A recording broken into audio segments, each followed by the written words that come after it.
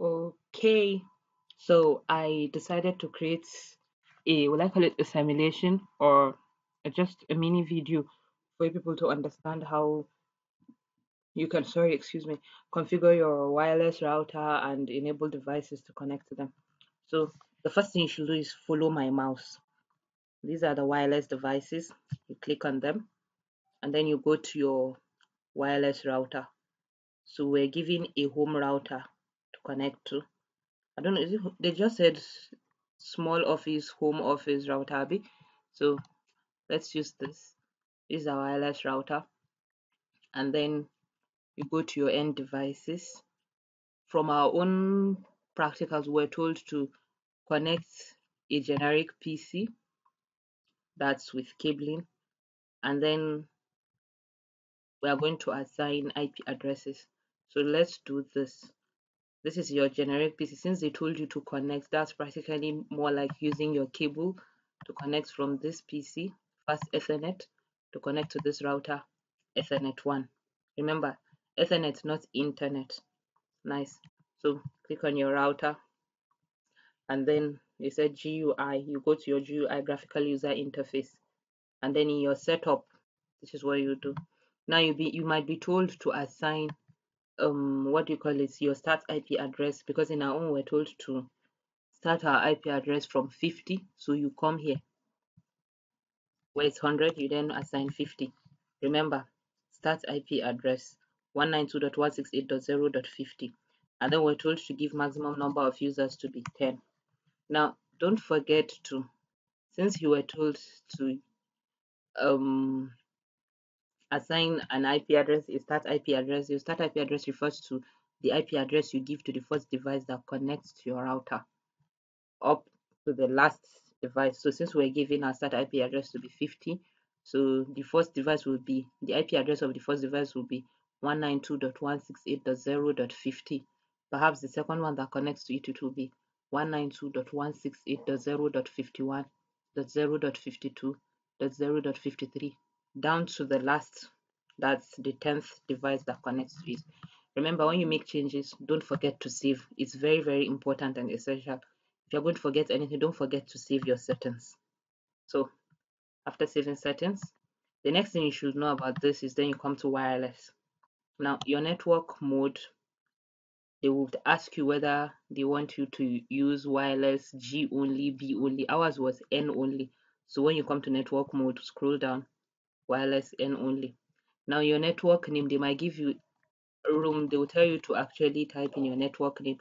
For example, mine was told to be exam space FIDA. Yeah. That's what they told, like your name, your exam, then you give hyphen, and then your name and surname. So, and then they said you should make your channel to be 6. So this channel is 1. Collins, you asked after that one. 1, 2, 3, 4, 5, 6. So this is where you do it. And then you should enable SSID broadcast, which is already done there. Remember, don't forget to save your settings. So after doing that, you close. Now you then come back to your computer. Click on it. So desktop. Now remember, you are going to enable DHCP for it to connect. So DHCP request successful 192.168.0.50. Here you are. So you close.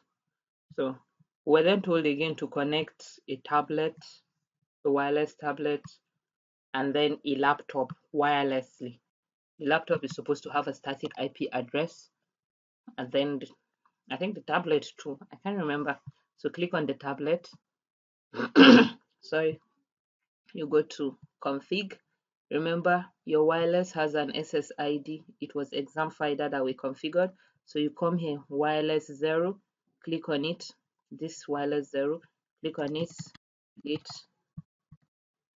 exam dash FIDA. Yeah, here. So you don't even have an option to save here. So you have no business with this. I hope it does. Have it? Let me see. Yeah, it's connected.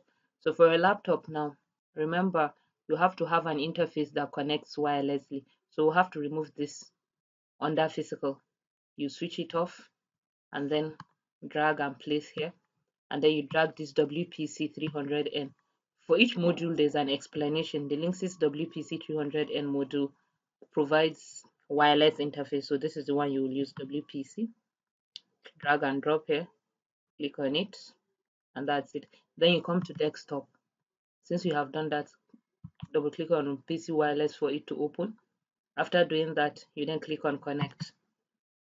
After some time, your wireless network name will appear. You see exam FIDA here, channel 6, signal 97%. You then click on connect.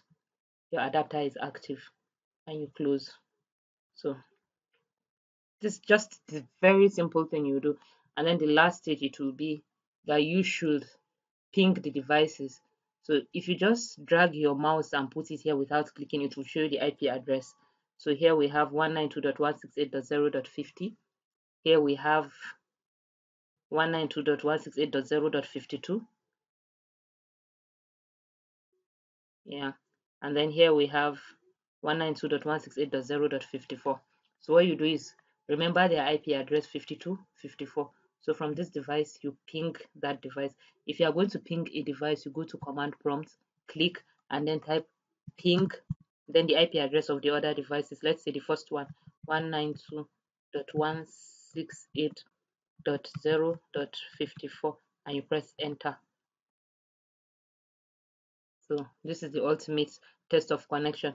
Then the next one, 192.168, all you just need to do is press your up arrow and then 52, press enter. So that's it. Remember, this one has 192.168.0.50, so you cannot ping it. You just ping the other devices to ensure connectivity. You then go to the other device too, click here. Now we'll be pinging this particular PC and the laptop. We're going to use the tablet to ping a PC and laptop. So click on the tablet, go to desktop, click on command prompt, and then type in ping 192.168.0.50. That's our generic PC. Enter. Nice. Then to ping the laptop, we ping 192.168.0.54. Enter. So that's just it, the final test. Nothing more. So close, and that's exactly what you should do for those that were lost on what to do. Practically, this is it. If you have any question, you can actually send me. Thanks for watching my YouTube video. Don't forget to like and subscribe. My name is Fida here. Have a nice day. Bye.